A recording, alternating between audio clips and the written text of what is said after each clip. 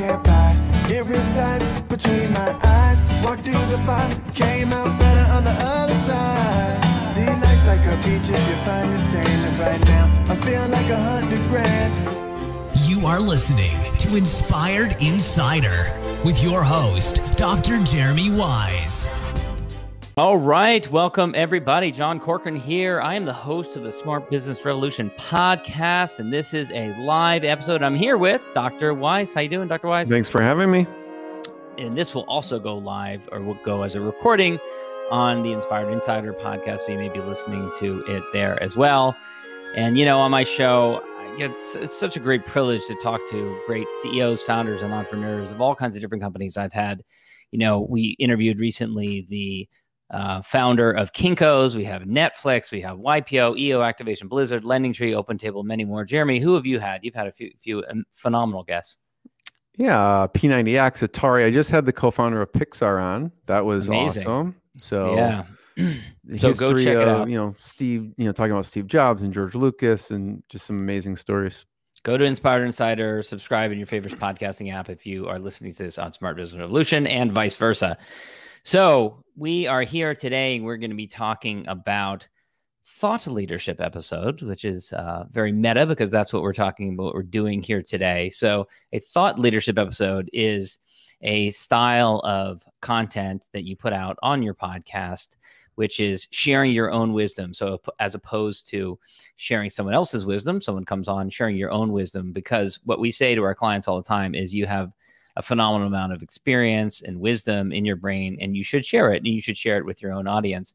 And so we're going to be talking about the different types of thought leadership episodes that you should be creating. Of course, this episode is brought to you by Rise 25 Media, where we help B2B businesses to get clients, referrals, and strategic partnerships with done-for-you podcasts and content marketing. And if you've ever been curious about starting a podcast, whether it's the right thing for you, Jeremy and I have been doing it for about 24 years between the two of us.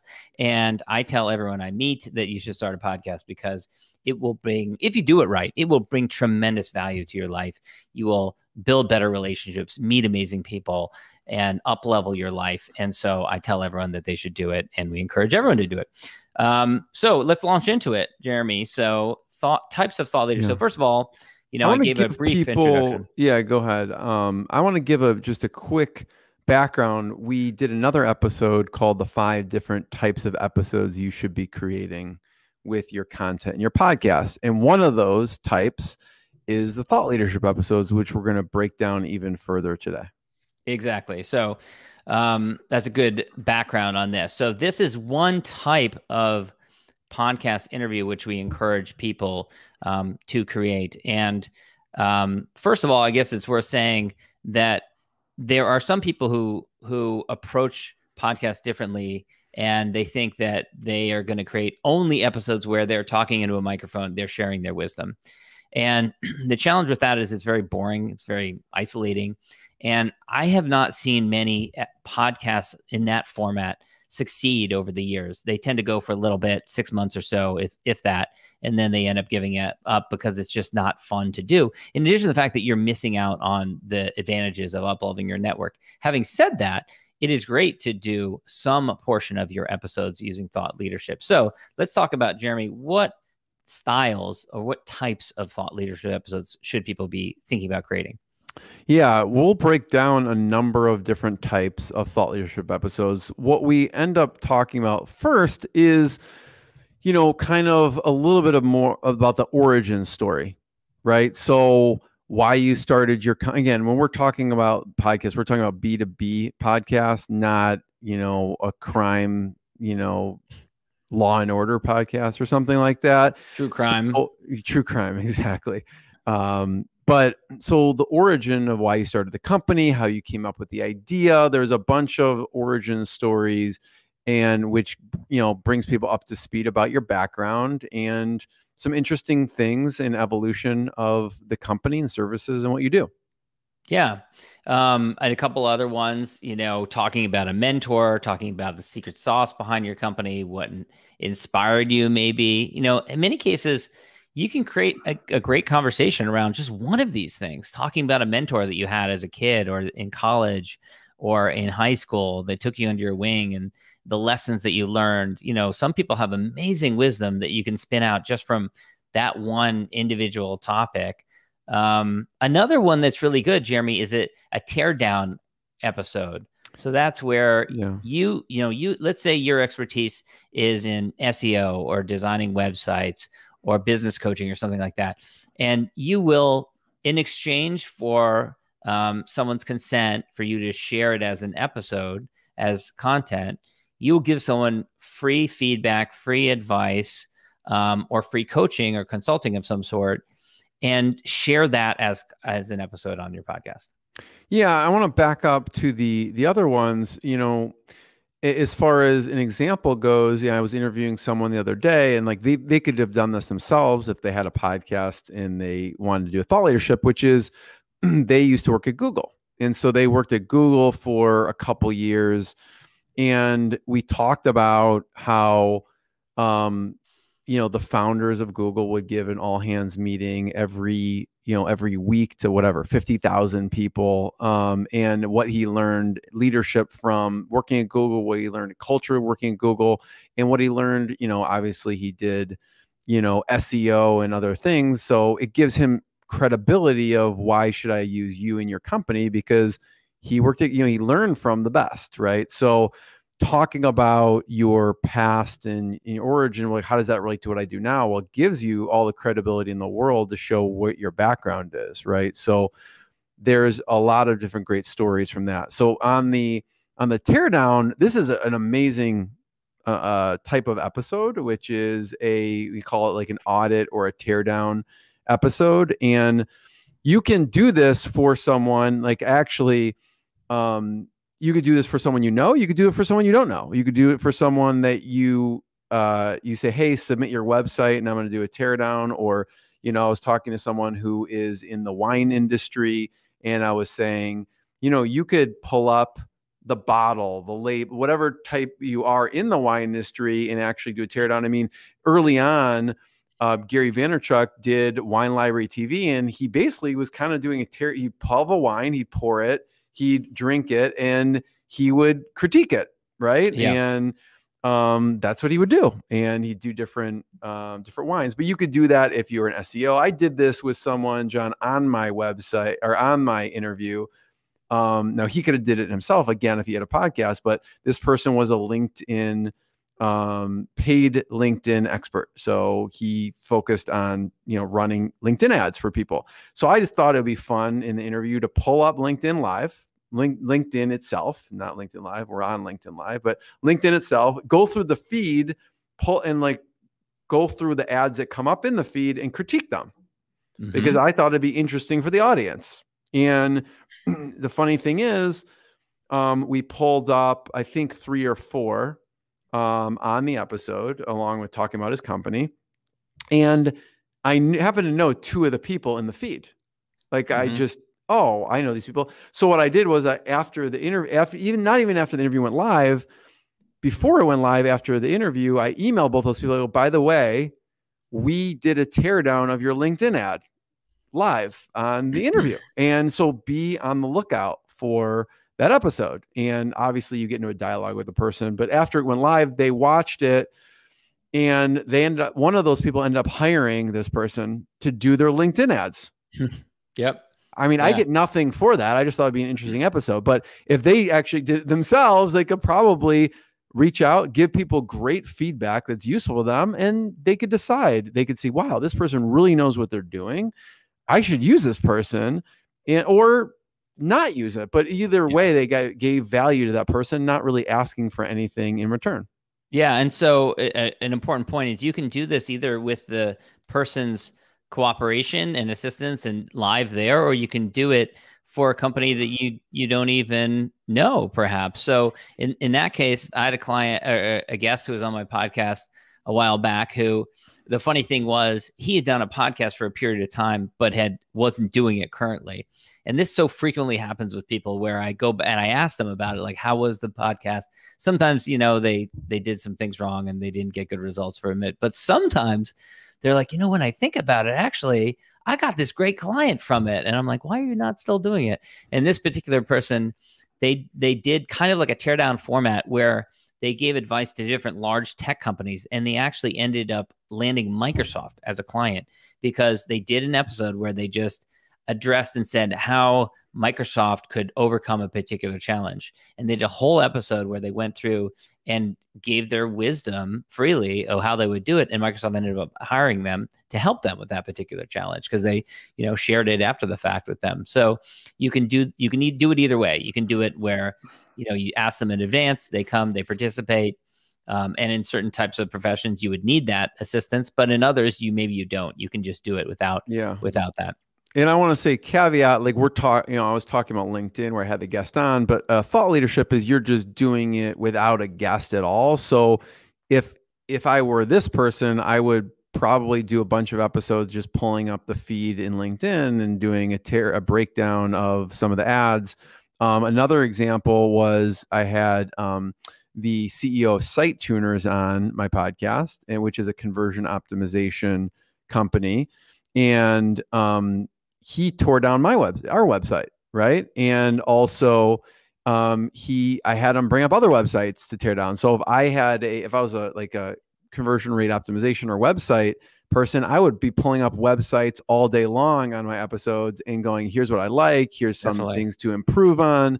And it's just delivering a lot of value. And I mean, if he did that for us, which he did on the call, I would definitely watch it and see what advice he had, So yeah, definitely. What about FAQ style episodes, Jeremy? Yeah, so we talked about kind of origin, there's a bunch of different questions on the origin category. We talked about the teardown, and then FAQs. So FAQs, we look at ways to, when you have an external guest, you build this amazing relationship. When you're doing a thought leadership episode with you or your internal team, how do you save your team time? So you're demonstrating your expertise, but FAQ should save you and your team time. Like, John, that's one of the reasons, like you said, it's very meta. One of the reasons we're creating this episode and other episodes, because we get these questions over and over and over every single week. So instead of spending 20 minutes explaining it to 10 different people that week, we could go, hey, here's a short answer. Here's the full episode. Where we talk about the types of thought leadership episodes you should be creating. The 5 types of episodes in general you should be creating. So it is designed to save you and your team time. So if you think about what are the biggest questions you get from clients, potential clients, it could be anyone. You can create episodes around that. And then there's other ones where you can talk about misconceptions. As well, and mistakes, which kind of feed into FAQs. I was talking to someone the other day, and there's like, I don't know, people don't really understand, they hire us branding versus design. We do this whole branding thing, and then people show up, they just want like the design of this thing. We really do the whole branding, and that's just like the design is one part of the branding.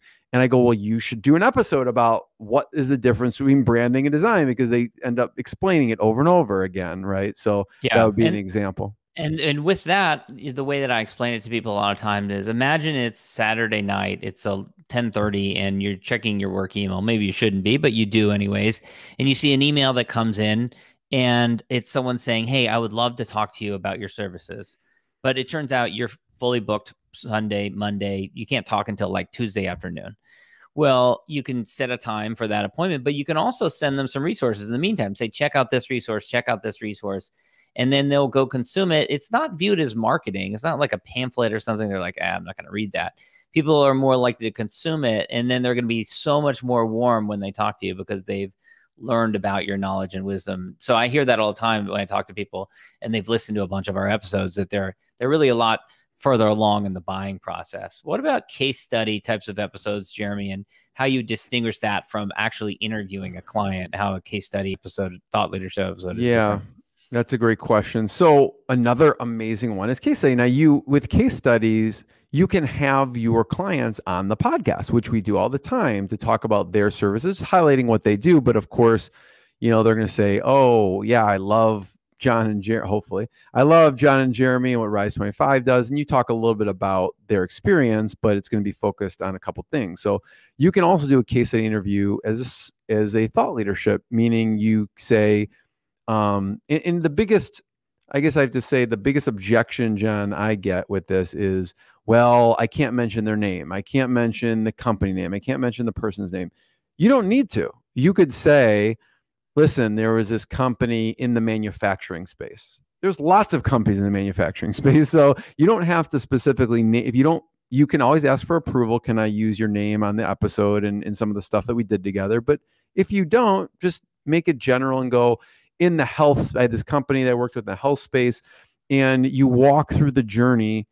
You know, I know, John, when we have clients, we do the thought leadership episodes with our clients. So our team will interview them for this episode. So it's even though it's a thought leadership, we're the guest interviewer for that. So it helps them. Which can work, the reason we do that is because it's far more likely to get done.